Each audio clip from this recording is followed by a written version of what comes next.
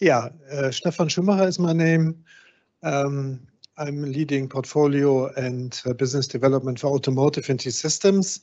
And before we come to the actual project proposal, I'd like to give a few words, a little bit of reflection on our journey on open source and Eclipse SDV.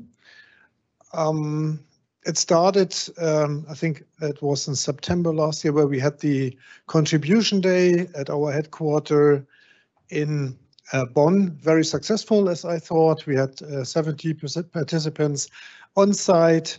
We had, I think, 250 or what online. We had a wonderful day. It was only one day, so not 2 days. And I think it was the last contribution day. It changed now to the collaboration day. So we had a very successful start from our perspective. We volunteered to host this event because we really want to make it open, that we are really betting on open source and really want to contribute. We started with our first contribution, just a little bit remembrance. It was the ambient light services, probably a little bit different of the projects what we talk today, which were, I hear a lot of chips and hardware related topics, a lot of API middleware topic. This was a service which is somehow sitting on top of it. Last time I said this is a service where you can feel and really feel and touch the software defined vehicle. So it's a ambient light service, interactive lighting concept for the outside lighting of the car. It sits on top of the architecture.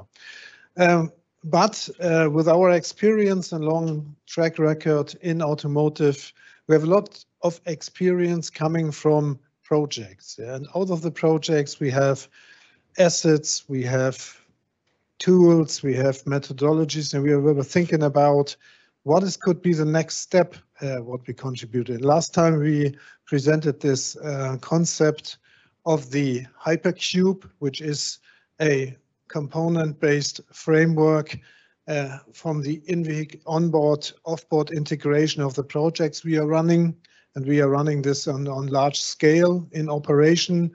And now we have decided to take one of these cubes here of the Hypercube as the next contribution. And we selected the one which we think is good in addition to the existing projects, and which is also somehow one of our core components. And we're really looking forward to discuss with hopefully every single one of you how we can integrate our contributions with the existing other projects, or even with commercial projects, or with other components or other partners. This is really the aim why we are contributing to open source and the Eclipse Foundation. The next piece is we are contributing is the developer console. As I said, it sits right in the middle or in the central part of our Hypercube. And Sebastian, which is with me, he was a real expert. I'm not Alexander, I'm not the expert. So Sebastian will talk you through the contribution. Thank you. Thank you, Stefan. Can I get no the other? Thank you. So hello, yeah, my name is Sebastian Lang. I'm Senior Technical Architect at T-Systems, and I have the pleasure to introduce Eclipse Developer Console to you today. But I want to start a bit somewhere else. So a couple of days ago, Ola Källenius, CEO of Mercedes, stated the following: the product doesn't get old, it actually gets better, just like fine wine. And what he meant with that is that with the increasing demand of software updates for vehicles, just like with mobile phones, the vehicle will stay attractive over longer periods of time because you get new features for longer periods of time. But as we know, to get there, like Apple or Android, they're really good with over-the-air updates. And we are working with many OEMs. We know the OEMs are not there yet. So there's still quite a way to go. Tesla is maybe there, they are as good as Apple, but all the other OEMs, it will take some time. But still, if you're there, if you're developing for example, a mobile app or software for a vehicle, you're facing this problem in the end. You have to test it on many, many devices. And you have two options here. If one question, who has ever done mobile app development? Okay, a couple of people. Okay, so you know this problem.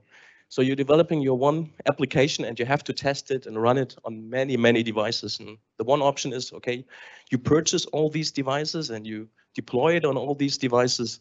Yeah, that's very, very expensive, very, very time consuming. It's a lot of pain. Or you use something like Browser Stack here on the right-hand side, which is able to simulate your actual hardware, which saves you a lot of time. But in both approaches, what you still need is an orchestrator, something that helps you to make sure that a new version of your software actually is tested on the right devices and with the right feature set. And that actually what is Eclipse Developer Console. It's the orchestrator that helps you to organize the testing of your software versions on the different devices. So the reason why we are all here is it's the time of the software-defined vehicle. So every OEM is faced with the challenge that their time of new releases is getting faster and faster, and they all need to be tested. And to make sure that the new software version actually does the right thing and doesn't break anything. And at the same time, the cost for physical vehicles and physical devices is increasing. So our vision here is to provide an end-to-end streamlined process to help software developers and testers to make sure a new software release actually works as it should. So we have 4 columns here. And this is the first column, actually what Developer Console is, what is it about. So we have a software repository, some packaging and signing, and then the testing part where the actual testing takes place. This is not part of Developer Console. Later on, there comes the release management where you actually do campaign management, where you decide on which vehicles and how many vehicles you want to deploy a certain software version. And you usually start with a dedicated card to do a dedicated test. So the focus of the Eclipse Developer Console is the first part to streamline that process. And the goal is to break the silos, to get the software development and the actual business together. So how do we do that? First one is make it easier for tester and developers to orchestrate, to administrate the release process of a new software version.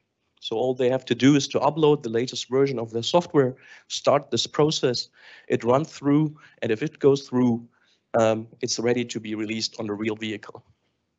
So it's really comparable to CI/CD. And the second part, we also provide the capability to integrate scenarios for simulations. I will explain a bit more what that actually means in a minute. So this is a high-level architecture of Eclipse Developer Console. It comes with a nice shiny UI and a dashboard.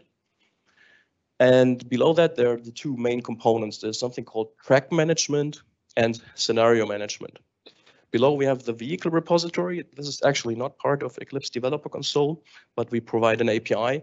So you can integrate your own vehicle repository that you're already using. Track management, what is a track?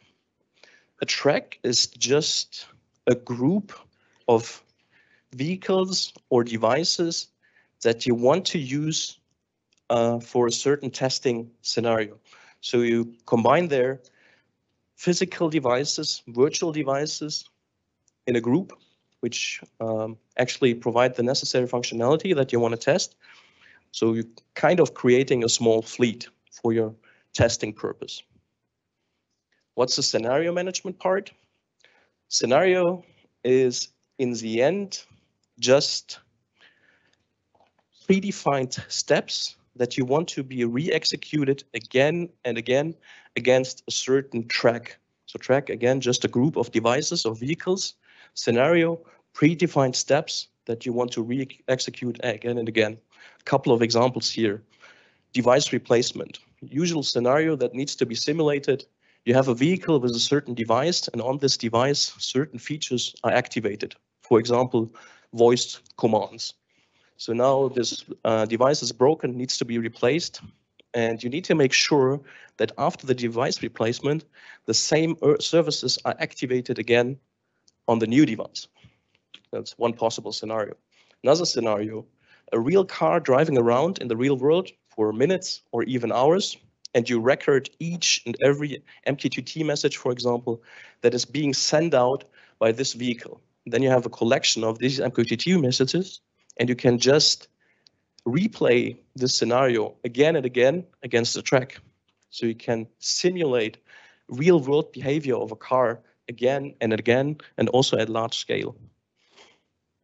Another example, remote commands. So you can have a scenario that says, lock the door, unlock the door, lock the door, unlock the door, and so on, and so on, and so on. Turn on the lights, turn off the lights. To simulate remote commands over and over again against certain devices.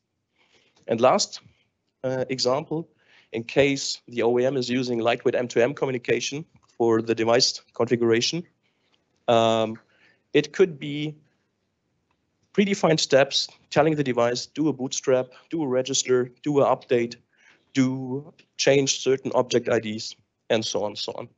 So all of these, very individual, could be scenarios that could be selected and then simulated. So the last part here, in a vehicle simulator. These are two screenshots of the actual user interface of Eclipse Developer Console.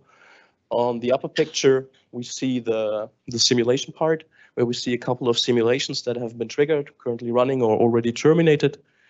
And on the lower part, we see a certain track. So this track now has 7 vehicles in there. It consists of different brands. The vehicles are located in different regions, which could be important for the simulation part. The current software versions of the devices, and so on, so on. So what are the main features of Eclipse Developer Console? It provides the capability to manage these tracks, so just groups of virtual or physical devices and vehicles for simulation purposes. It provides the capability to manage scenarios. So these, think of it as zip files containing these dedicated steps that you want to simulate again and again. It provides the ability to integrate into your simulation solution. You can also integrate your virtual vehicles if you already have them. And it comes with this nice and shiny UI, which is easily extendable. So we think Eclipse Developer Console is a is a necessary step to make Ole Kalenius' statement reality, so that each new software release has to go through this process to become actually releasable and to turn vehicles into fine wine. Thank you.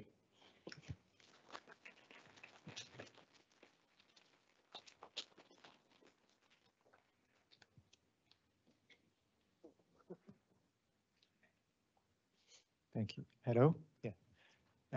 Thank you for the presentation. So question is, you described the usage of virtual vehicles. Can you talk, does the framework support also actual vehicles or hardware test benches? And can you manage the diversity of test environments? Yes, it's all integratable via APIs. So it doesn't matter in the end if it's a test bench where you integrate devices, so only the device itself, not the full vehicle, but just the device. Or you can also integrate the full vehicle if you have that at hand. It doesn't matter, at least if it's accessible via APIs. What especially track is thought of, it can be a hybrid track, so it can consist physical devices and virtual devices at the same time. Hi. Also, thank you from my side for having that presentation. Are there already any APIs available for me to trigger like tests that have been pre-configured while using the UI, obviously? Or is it that people have to go in that UI and basically start the tests, for example? Good question. I have to think about it. Or let me ask a question, Ben. So the question is are there any pre-configured tests available? No, the question is whether, I mean, let's say I'm somebody designing that test, right? Yeah. Designing the tracks and or defining the tracks and the scenarios. And then I mean, we've been talking a lot in the community that for the whole testing purpose, it's very important to be as automated as possible. Yeah. So I'm wondering whether there's any API available that I can say, okay, now please trigger this and that test, for example. And yeah. Integrated into CI/CD pipeline. Yes. Exactly. Yes. Yes. Clear. Yes. Okay. Yes. And then like the second remark, more or less, that I would have, especially looking to Joe and Kai.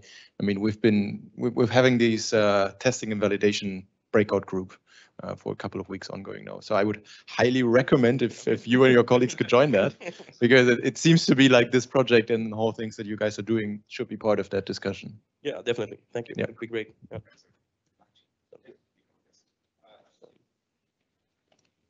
Actually, within one more answer before we continue. Within Hypercube, we integrated. So we have a workflow solution which we integrate. So Developer Console triggers a workflow solution which actually then executes these steps. But this is just another API call, so it can be replaced with any other solution you would like to use to execute these test steps. For example, Node-RED, if you want to. Sorry, Yeah. didn't completely understand what exactly now is part of this solution and how to imagine this concretely. So if I'm, for example, comparing that to some testing stack, more like whatever X-ray and normal CI/CD pipelining stuff. So where exactly is there the differentiation between that, and especially if we go to the testing itself, most part is still very OEM specific. So orchestration stuff I get, but the other stuff is so specific. How do you want to tackle that, and how is this integrated into the system? Yeah, good question. So what is actually part of Eclipse Developer Console? The magenta colors. The gray colors are not. So you can see vehicle simulator, the actual vehicle simulation part is not part of it. So usually the OEM already has such a solution, which then would need to be integrated, or within Eclipse SDV to find the appropriate project to be integrated, or implement something new. But this is not part of Eclipse Developer Console. So this is where the integration work begins. So to simplify it, is basically management just of test execution. If you want to name it like this, yeah. If I name it something else, No, you're absolutely right. No, it's correct. So the problem starts with the scenarios, because they are absolutely proprietary, because there's no kind of standard for remote control commands or device management. Well, lightweight M2M at least a bit of a standard, but still OEMs treat them differently. So this is where it becomes very individual, and then you have to check how can we integrate that in the already existing landscape of the customer. Okay. And if maybe I'm taking a lot of time, but I'm sorry. Do you have also, because of testing is always also part of traceability? Did you consider baselining test cases, traceability, and how to integrate this with other systems, especially for going to ASPICE? Oh, ASPICE. To be honest, ASPICE, no. We decided not to do that, but it's understandable that if you want to have that, then you are free to extend it in that direction. The other one was baselining test cases. Baselining testing. Versioning of test cases. Yeah. Yeah, it's already in there basically. Yeah, you have the test cases are automatically versioned. Yeah, go ahead. Actually, thank you. It looks like a great contribution.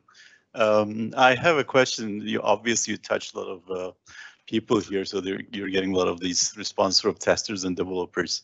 So you have a tool that wants to exist in that space. And my question is, how do you foresee the integration of such a tool in existing developer space tools like VS Code or Eclipse TEA, or as part of pipelines in GitHub or GitLab? Yeah. Or is this going to be a standalone tool that you have that lives outside that? Mm-hmm. Well, as we see it, yeah, it's definitely the term might be a bit misleading, especially in the context of Eclipse. Eclipse Developer Console is very similar to Eclipse IDE. It's definitely not a IDE, so it has nothing to do with Visual Studio Code and stuff like that. Could it make sense to integrate it there? Maybe, don't know. I really see it more like a CI/CD tool for the automotive world. So that's what we want to bring into the game with this approach, and saying, okay, everybody is using CI/CD for their application development, and we want to take it to the next step and say, this is how you can do CI/CD with your in-car software versions. You're not happy with that answer? No, this is probably a discussion for sort of Okay. offline. Yeah, thank Okay. you. You're welcome. Maybe a short, maybe a simple question. What is the requirement of the vehicle simulator? What must this component do? What do you expect to do it? Is it on a bus layer so that it simulates the bus signals or replays the bus signals and orchestrates whatever is in it, or on which abstraction layer? Or can you elaborate a little bit on that? Yeah.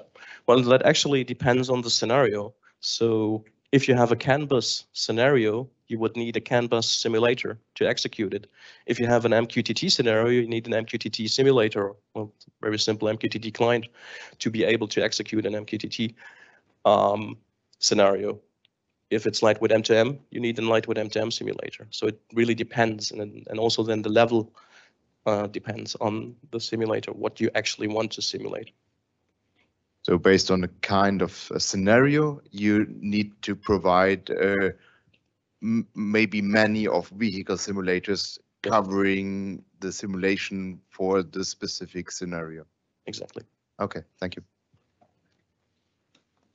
I have just a really quick question. I'm really amazed that for all the questions that the projects are getting right now, and there's some fabulous questions, that the response isn't, we would welcome that pull request.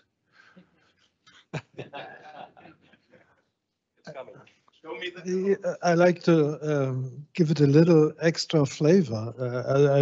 I heard 3 or 4 times, you have a product. I mean, with this contribution, I would comment that we now have a product, yeah, or a component. And I see this very positive, all these questions, because this is definitely what we wanted to achieve, is to put a core asset in there as open source and then take it from there to make the best out of it for Eclipse SDV. Yeah, so thanks a lot for your contribution. Any other question? No. So actually, kind of do have a question. So are you aware of the ASAM specification for scenarios? So like this open scenario format for use cases, particularly that's used in ADAS? No. Okay. Yeah, because it would be interesting to know whether this can be interfaced quickly with this set of use cases. What about open mobility, like Sumo, and these kind of Sumo is large scale? That is the format. Yeah, that is the format. So you can export open scenario. Yeah, you can. Yeah, but you can export the scenarios to run then the tests on in this open specification. Yeah, that's the question. And I think no, right? Not yet. Nope. So it's Eclipse Adam and Eclipse Sumo. So let's have this offline discussion. So Exactly. one of the things we would love to do is also cross-pollinate with other working groups, right? We have 2 simulation working groups. One is open mass, that's mainly driven by the OEMs. The other one is open mobility, which is mainly taking care of the Sumo, which is mainly driven by DLR. So yeah, happy to discuss it offline afterwards. Yep, sounds good. Yeah. Thank you. Thanks a lot.